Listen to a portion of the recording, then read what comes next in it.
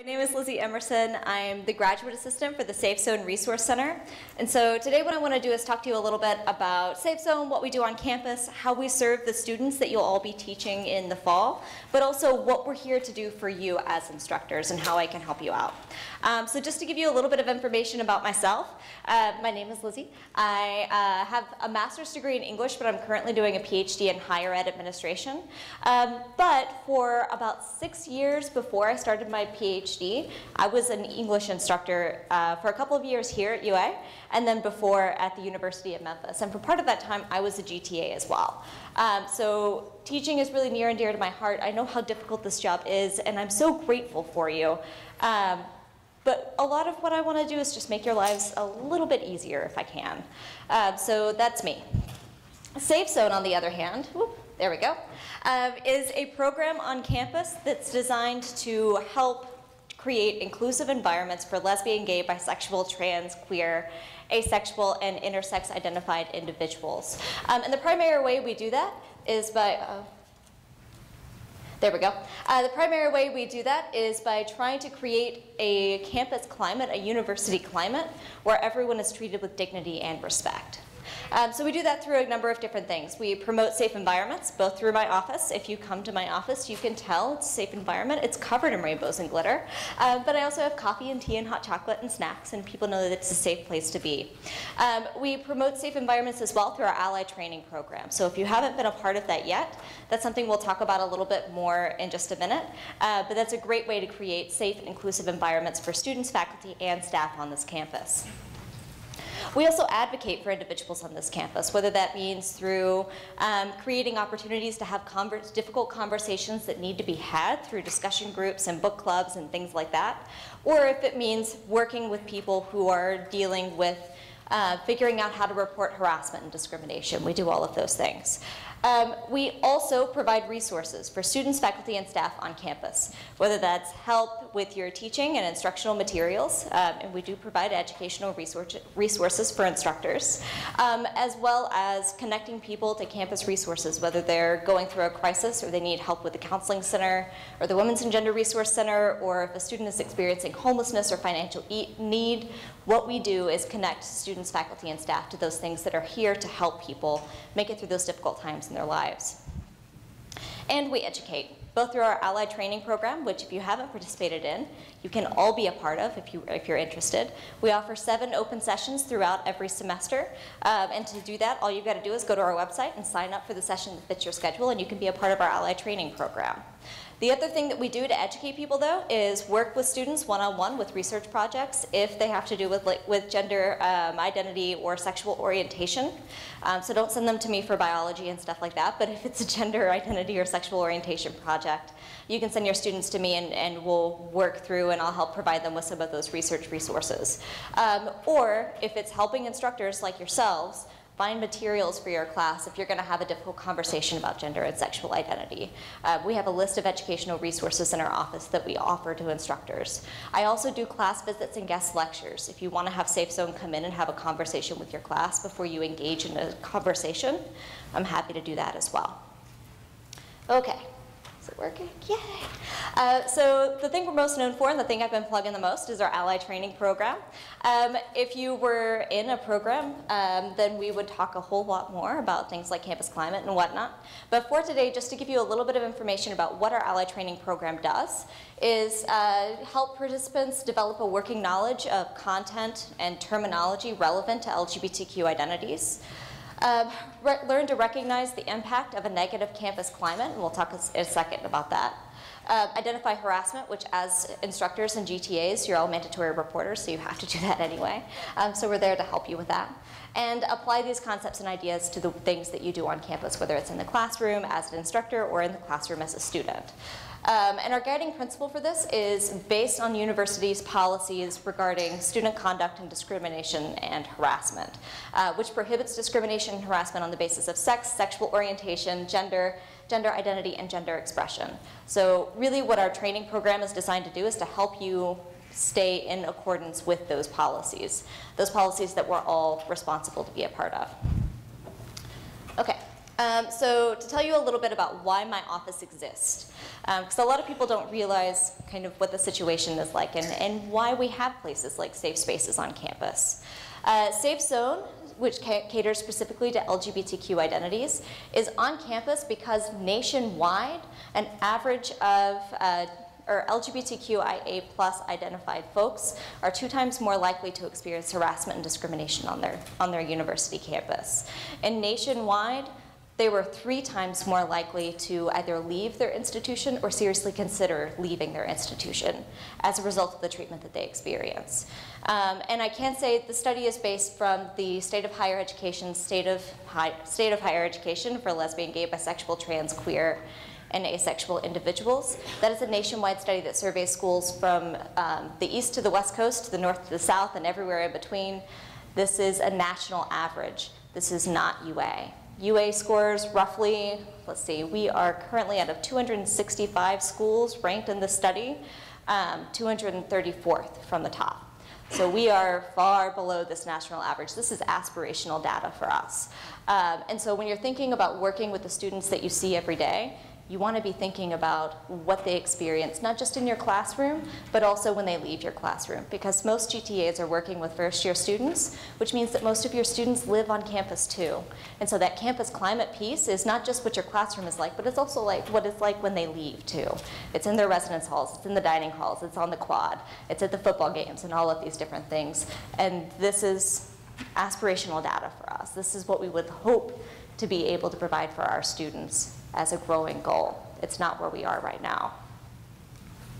Okay, so I want to give you some terminology. If you come to the Safe Zone Ally Training Program, this will be an audience participation portion, and you'll have the opportunity to venture a guess at the definition of each of these terms.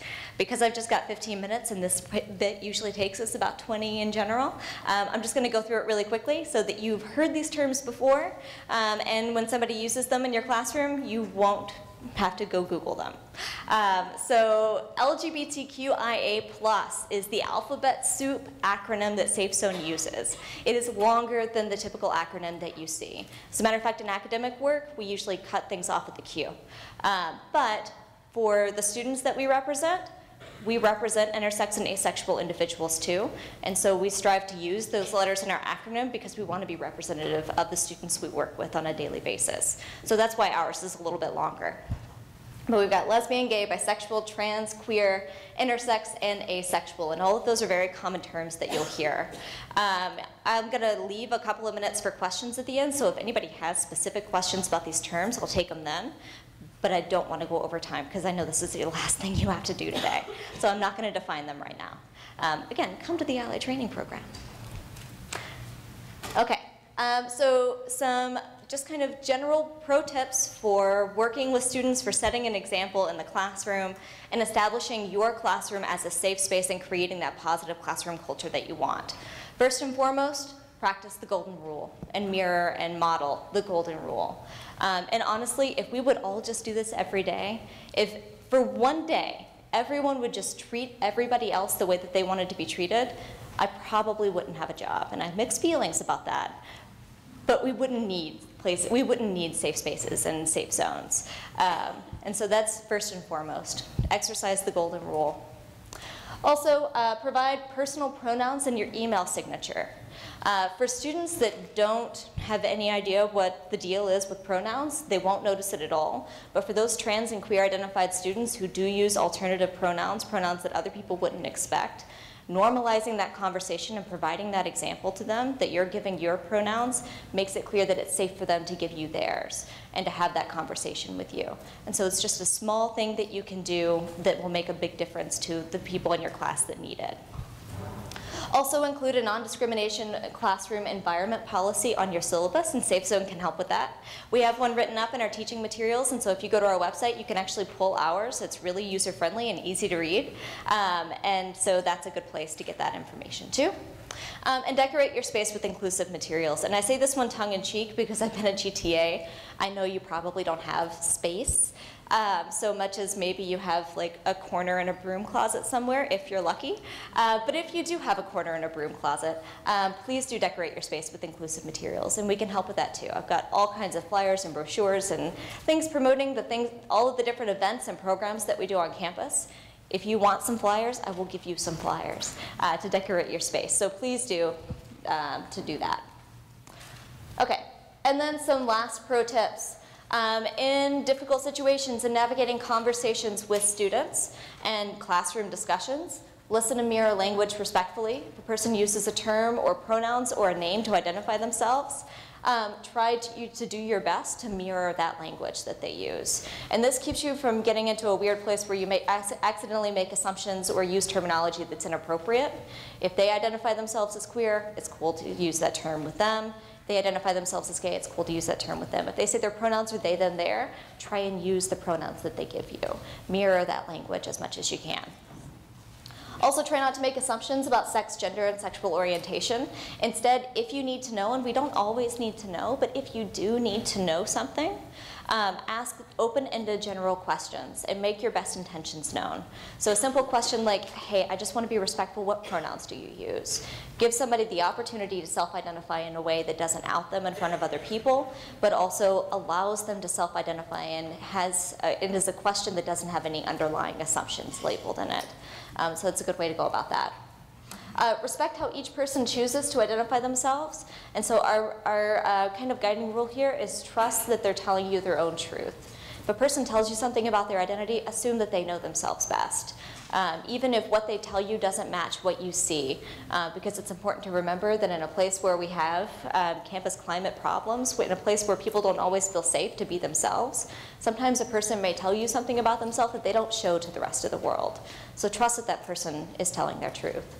And last but not least, certainly last but not least, understand that not everyone is or can be out in every context or situation. Every year, not even every year, every semester, SafeZone has a student come to us who is experiencing homelessness as a result of being outed. And what usually happens is unintentional. They're out at UA with friends and faculty and staff that they interact with, and somebody accidentally tells the wrong person or posts the wrong picture to social media. If someone comes out to you, if you know something that is delicate, that makes a person vulnerable like this, assume that you shouldn't tell anybody else unless they tell you otherwise directly, because you never know what the consequences for that person might be if the wrong person were to find out. All right, that's all the content I have, so do y'all have any questions for me? Yeah. Oh, I think we've got somebody coming around with a mic. I'm running. This is my workout for the summer. Getting your steps. So thank you for your interesting presentation. I just wanted to know, what form does discrimination against LGBTQ people usually take? Is there any kind of standard thing people should look out for? Well, if you come to the training, we spend a good amount of time talking about how to identify harassment. But generally, harassment is anything either persistent or severe that makes a person feel unable to work or be in a space safely. And so that can take a number of different forms, whether it's jokes, epithets, comments. It can be everything from an uncomfortable brush on somebody's shoulder when they walk past, or outright using derogatory language. There are a bunch of different things that harassment can look like depending on the situation. And so, yeah, it's just those things that our guiding principle is what's called the reasonable person standard. So if a person who is an objective observer were to be in the position of a person who's experiencing harassment, would that person feel like they could safely exist in that space? And if an objective person, if an objective third person says no, then generally that means that that's harassment. But yeah, it can look like so many different things. It's really individual and unique.